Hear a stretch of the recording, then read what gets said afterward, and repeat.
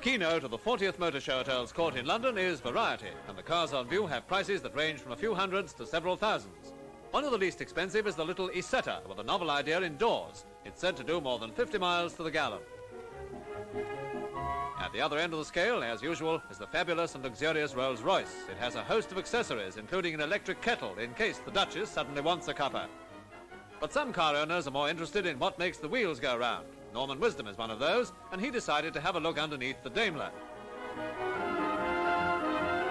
The Squire Station Wagon is one of the new exhibits on the Ford stand, and a wise accessory is displayed in the Consuls ZEPHYRS, the safety belt for the passenger.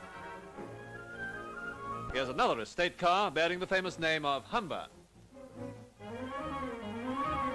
Among the sports car types, one of the most attractive is the ASTON MARTIN, and this particular one has attracted Eunice, Gayson and Julia Arnahl. And with Susan Bearmont and Anne Page, they join up with John Gregson to discuss the advantages of the new SUNBEAM RAPIER.